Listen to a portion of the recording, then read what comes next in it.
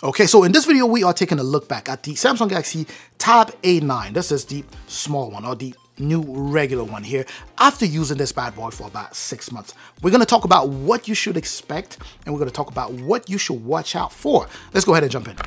First things first, let's go ahead and start with the outside. Cosmetically, the tablet is solid. It's looking great.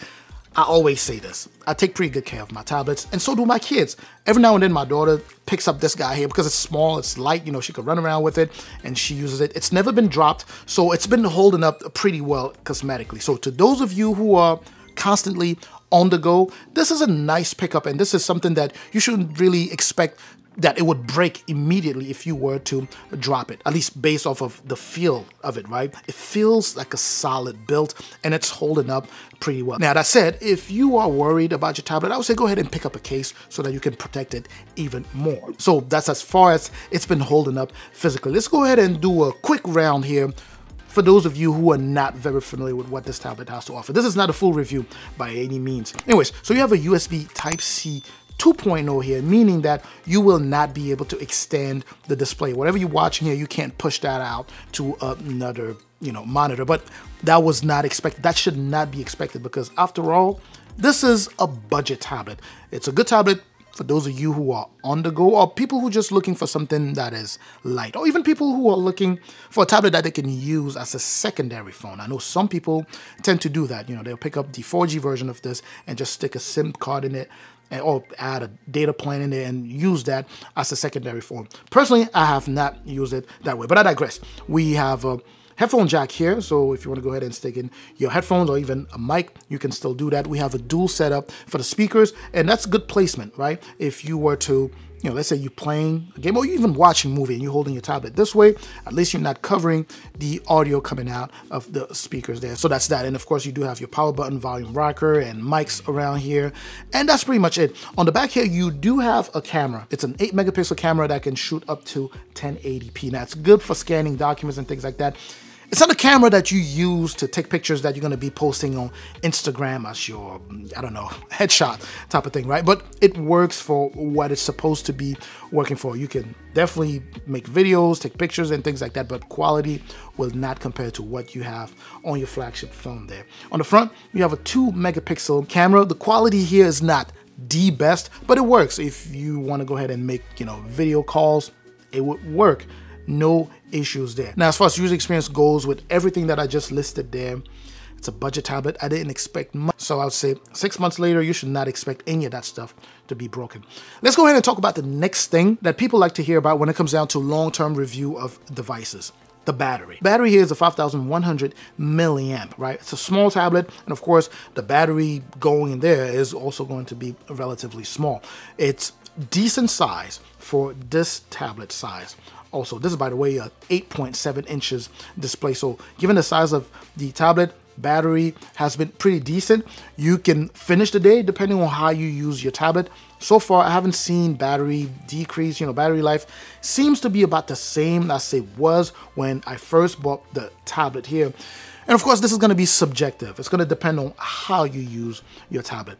Keep in mind, again, that the battery, or this tablet, is not made for you to use starting at 6 a.m. in the morning all the way to 6 p.m. This is for people who are on the go. This is for you to be able to check a few things on the go, or if you're on the metro or on the train, want to watch a movie, things like that, or if you want to, quick video calls and things like that. This is for you to really just check on things. It's not a tablet for heavy use.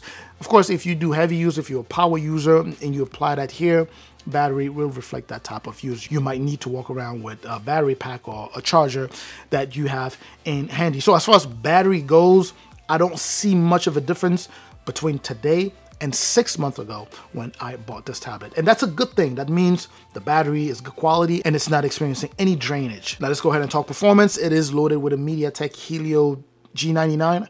I believe it's the G99. I would have to look that up, but I believe it's G99. Either way, just keep in mind that it's a budget processor, right? It's a budget chipset, right? And again, it is expected. I believe I paid 130 or 140 bucks for this guy here. I don't expect to have a Snapdragon 8 Gen 2 or Gen 3 in here. So processing power is pretty decent, especially for a budget. I'm actually going to say it's pretty good for an Android, for an Android budget tablet, and it has remained the same. If you go heavy, oh, for sure, you will experience lagging and, stuttering and even crashes. But if you use it for, let's say, if you keep it at moderate to light use, you will be just fine.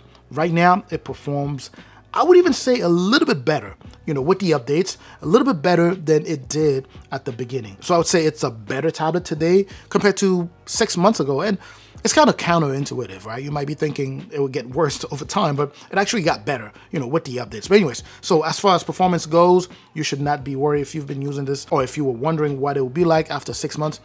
It's still good.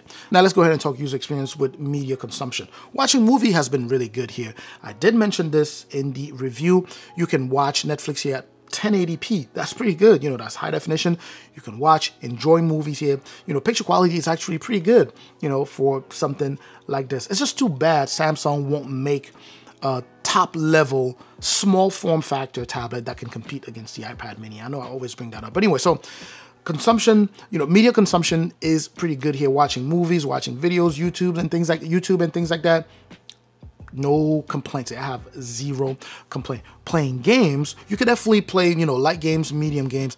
Heavy games, there are heavy games that you won't be able to play, with high settings. You might be able to play with low settings, but sometimes it's not even worth it. Otherwise, most games though, you will be able to play here without any issues. Now, remember, I said not too long ago that this is not another review of the Galaxy Tab A9 here. This is more of a quick update. Just wanted to let you know that the tablet is doing well. I'm using it and the kids are using it, and still it's holding up pretty well. I also mentioned just physically, it's still looking very, very good. And it's a solid tablet. When I say solid, I truly mean when you hold it in hand, and it's also thick, right? You hold it in hand, it has these sharp corners. You can feel the build quality is good, even though it's a budget tablet, right? So cosmetically or physically, it's holding up pretty well. As far as the internal goes, it's holding well there also, meaning performance has gotten better. Battery is still good there, no battery drainage. That is good to go. Overall user experience, I would say, has gotten a little bit better compared to at the beginning there. So if you were to pick this up, that's what you should expect after using this for 6 months. I actually still recommend this guy here to those of you who are on the go and who are looking to buy something, that is light, that they can quickly drop in their backpack or even in their pocket. I know some people who are in the medical field, maybe nurses and things like that, they can put this in the pocket of their scrub and it would actually fit. It's a relatively small tablet. You have 8.7 inches there. The display is pretty nice for something at this price point, 140 bucks. Anyways, let me know if you have any additional questions. I'm pretty sure there are things that I didn't maybe cover here. Let me know what those things are in the comment section. I'll do my best to get to those questions. Let me know what any comments you may have, the general comments you may have about this tablet, whether you own one, how you like it, whether you like it or you don't. Let me know all of that in the comment section. I'm certainly hoping that this was informative and that this helps the purchasing decision of many of you out there who are currently considering this. I will catch you in the comment section, like I said. Also, make sure to like the video. Make sure to subscribe to the channel if you haven't done so already. I truly appreciate that. So I'm going to catch you in the comment section. I'm also going to catch you in the next video. Up until that next video, of course, as always, stay safe out there.